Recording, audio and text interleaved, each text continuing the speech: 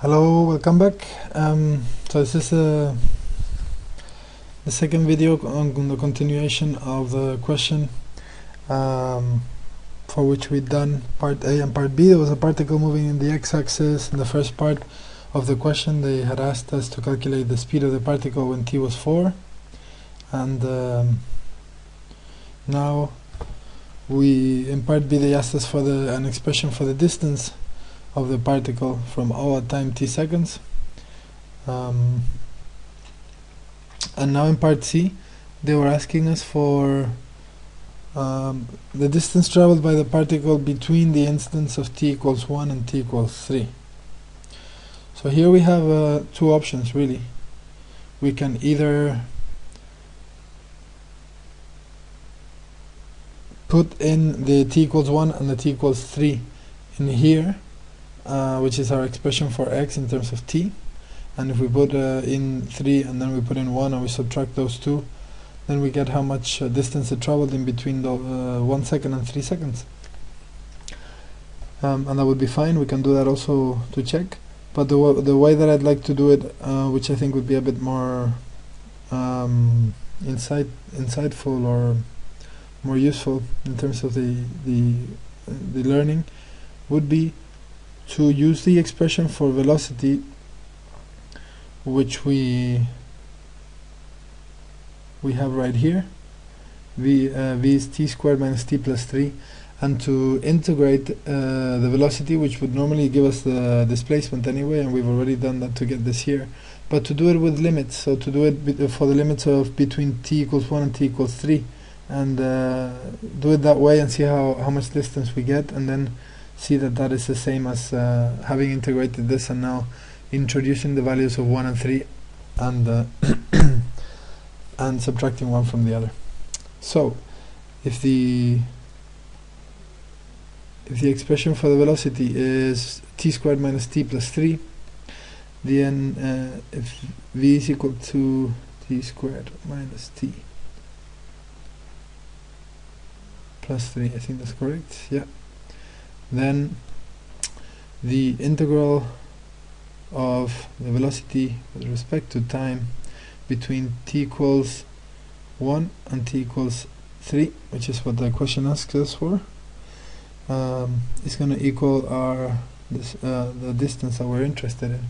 So that's going to be the integral from 1 to 3 of t cubed minus t plus 3 with respect to time. That's a 3, and now that looks like a 5.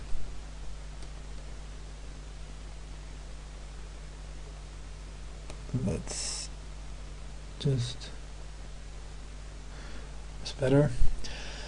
So what we then do is to integrate this and keep the limits. So the way we do definite integration is we write the brackets for integral, and I'm going to apologize because I'm integrating v, which is t squared minus t plus 3. So for some reason I copied the answer from here, and it's not a cube, it's a square.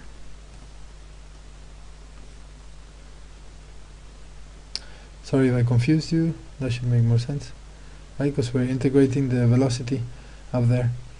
And so what do we get? We get t cubed over 3 minus t squared over 2 plus 3t.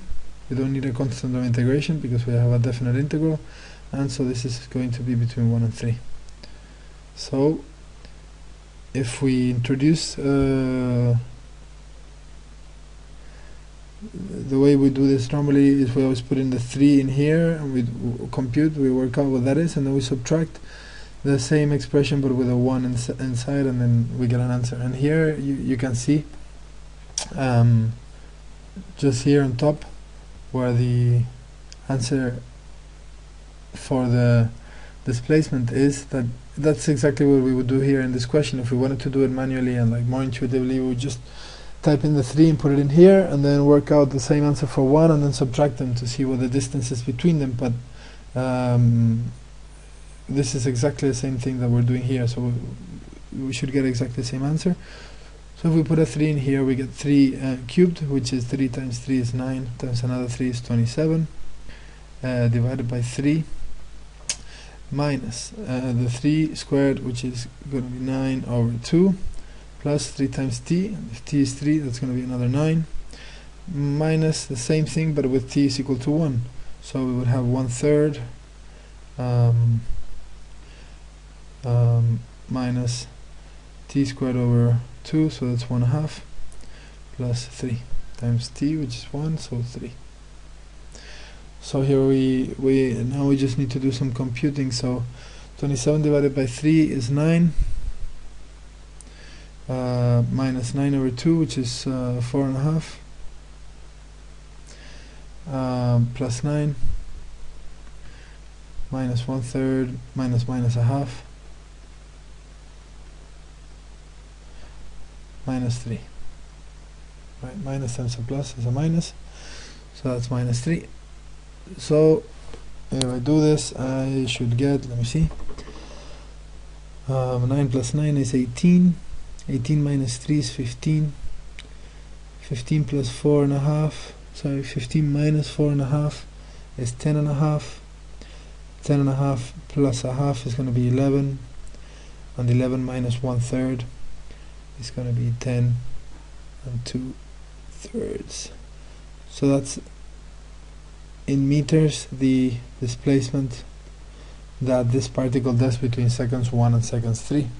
So I hope that makes sense, and that's exactly what we would get if we did it here. If we just typed in 3 here and then subtracted it from the displacement of 1, you can see the similarity between both methods.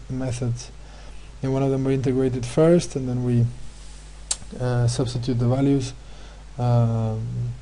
in the final expression. In the other one we do it like a definite integral, but there are really two ways of doing exactly the same thing. You can probably see that they're done even in the same order and everything, so very similar.